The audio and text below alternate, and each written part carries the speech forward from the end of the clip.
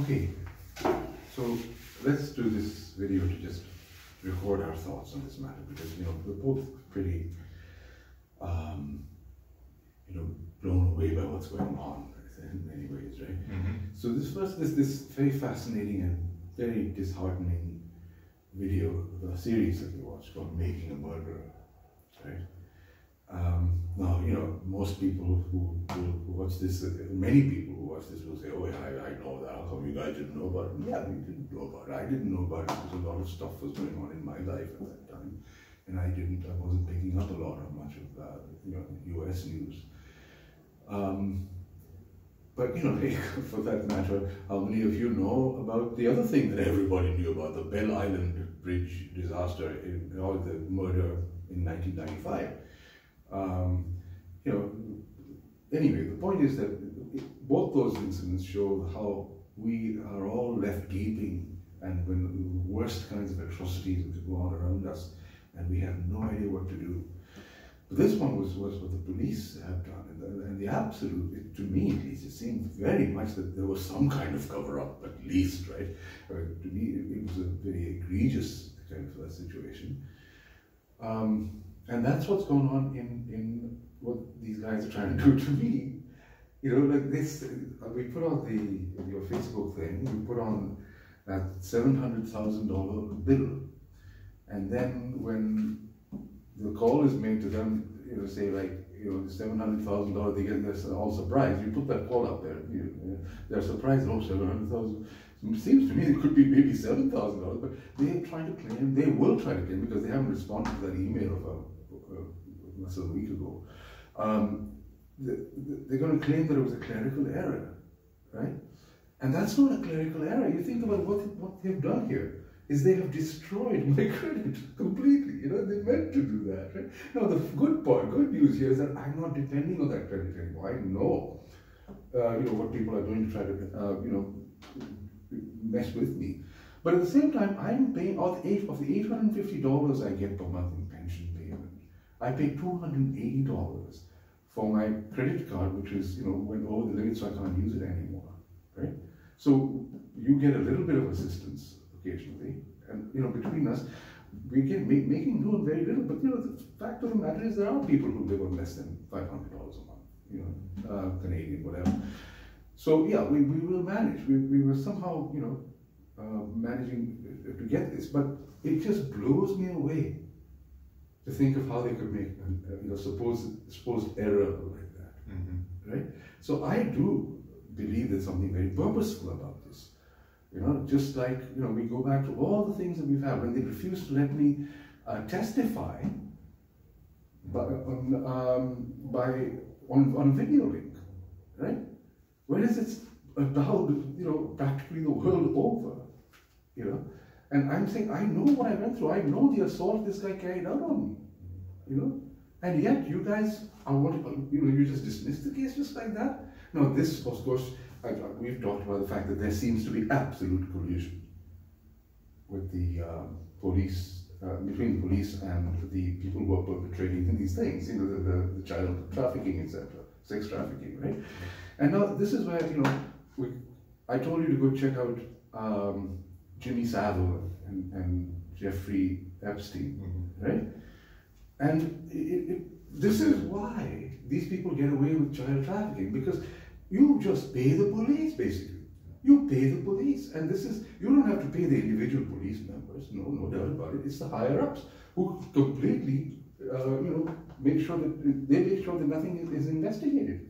Right? Or that there's not enough proof. There's no proof. There's no evidence. That's it. It gets dismissed over and over again. Yeah. You look at this TV thing, we're Making a Murderer, and the other one we watched, which was Don't Fuck with Cats, which is another one in Canada, where the police were warned this is going to be a big tragedy. Somebody's going to die. Yeah. And now look at the case that we're involved with, the cases we're involved with. Where people have already died. Yeah. People have already died. Right? And since the time we started trying to push this out, like for instance in the situation where that guy Billy that I had the encounter with, make sure you put that video up again, Motel Showdown #2. Yeah, Motel Showdown. Where he came at me in the camera.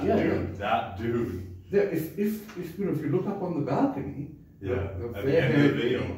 the fair-skinned lady up there is Micah, right? And Micah is the one who died barely a few months, 7 months later. Last September. Right? Yeah. And she's the one who, at the age of 16, was taken in by Billy and hooked on methamphetamines. At 16. 16, Taken yeah. in by a late 40s, 47. Yeah, he was 48 53 at the time of that video. of the video, yeah. Yeah. And she's 23, and she dies at the age of 23. Yeah.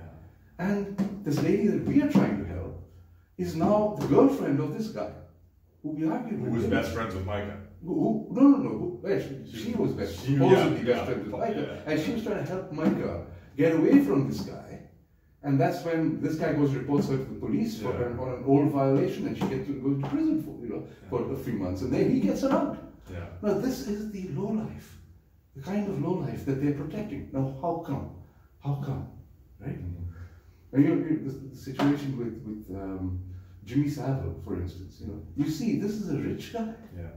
And he gets away with this for so long. He wrote it. He admitted, if you look in at least from what I was reading about him, he admitted in his book in 1974 that he had had sexual relations, he had sexually abused people and minors.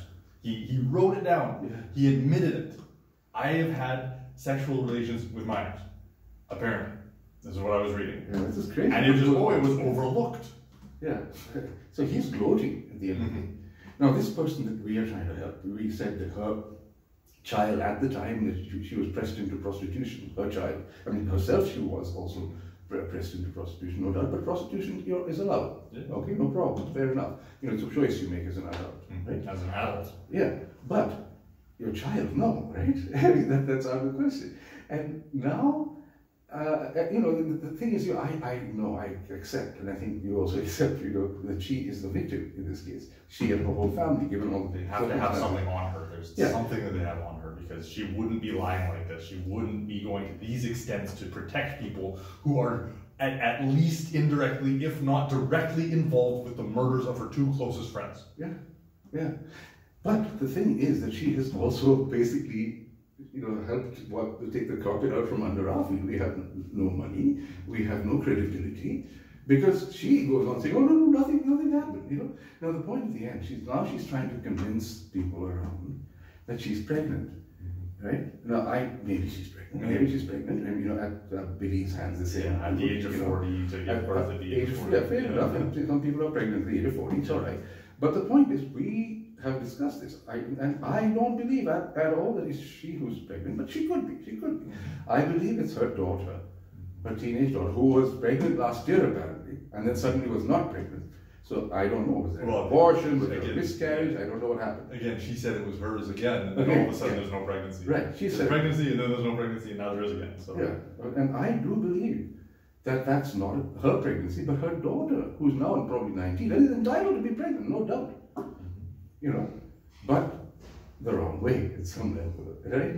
Anyway, I just don't want any of your relatives, like your mom or anything, to be fooled by this situation. Well, that's the thing. It's now that because she needs people to get ready, like you said, get ready for a new baby, and now she's using my mom to corroborate this story. If she just goes, oh, congratulations, and all that stuff, then okay, it's your baby, no questions asked. Yeah, so and with this guy, I don't see it. Yeah, but again, things have happened beyond, what is believable. Yes, that's true. No doubt about that. But I would at least like to ascertain whether or not it's her pregnancy or her daughter's pregnancy. And are they going to then say that, oh, it's my child, and leave the daughter free to, whatever. Then you don't have to. It's your sister now, as opposed to your kid. Exactly. Now that kind of deception used to occur, a long time. And still occurs, but not in civilized society. Right? That's as far as I'm concerned. Right? And when the child is the child of prostitution, then. Yeah. Anyway, it could be that child of prostitution. Again, without us jumping to conclusions, I know that if your mom is not able to ascertain this or meet with her to find out if this is indeed the case, I know I'm going to at least write. We will write the child services in Manitoba to say at least investigate this situation. Because there's misrepresentation going on which could affect the other 2 minor children that live with her. Right? I mean, they were living, all four of them, in one hotel room for the longest time, and then I think they in a place where the first night they spent there, a dude was eaten to death by his own dogs. The first night that they spent there.